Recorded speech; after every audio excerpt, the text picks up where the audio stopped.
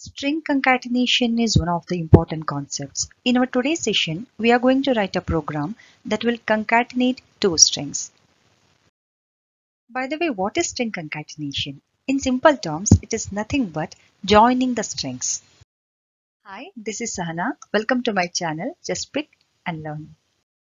If you ask me what are the requirements to write this application, then I would say it's better to have Visual Studio installed in your system. I have Visual Studio 2022 installed in my system, so I'll go for it. Then the application type that I'm going to create is console application. If you want to know more about console application, like what it is, how to create it and how to use it, then I have a dedicated video on my channel. I'll keep the link in the description box. Later you can have a look. Open the Visual Studio, click on Create New Project. Then choose the console application template type, click on Next. Then give some meaningful name to your project. After giving the name, click on Next. Then choose the .NET framework. Here you have different frameworks. I'm choosing .NET Core 3.1. Click on Create. Now we have created the console application. Our first step is to take the input from the user. We will remove this line. We are taking the input from the user.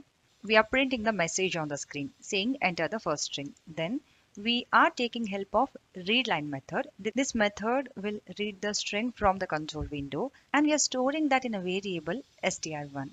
Then same way again we are asking the user enter the second string and we are storing that in a variable str2. So our input is ready.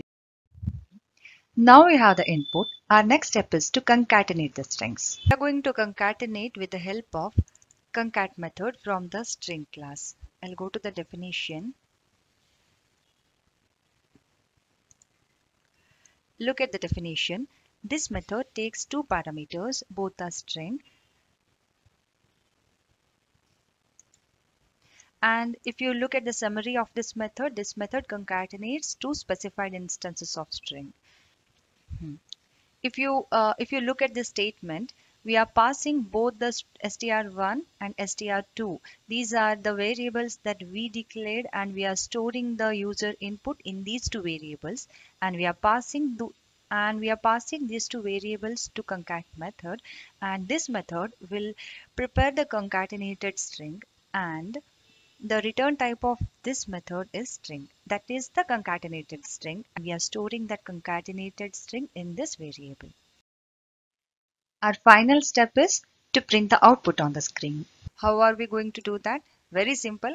Again call the WriteLine method and just pass the string3 variable. This will print our concatenated string on the console window. This is very simple program, but my main intention is to make you understand how the concatenation works. And don't worry, we will come up with the complicated examples. Let's get better with our basics. Now I'll run the program. We are given with the message enter the first string. I'll say C#. Enter the second string. I'll say tutorial, and our output is ready. Your concatenated string is C# tutorial. We are not getting any space in between C# and tutorial because we haven't given any space. Just combine the strings as it is. It will not do any type of formatting. If we have to do any formatting, then we have to write it in our code. Then it will give us the formatted string. This is our very simple program which will concatenate two strings. Summary. Step 1. Print the message on the screen and read the input whatever the user has entered. Step 2. Combine the strings by calling the concat method from the string class. Step 3. Simply print the concatenated string with the help of WriteLine method.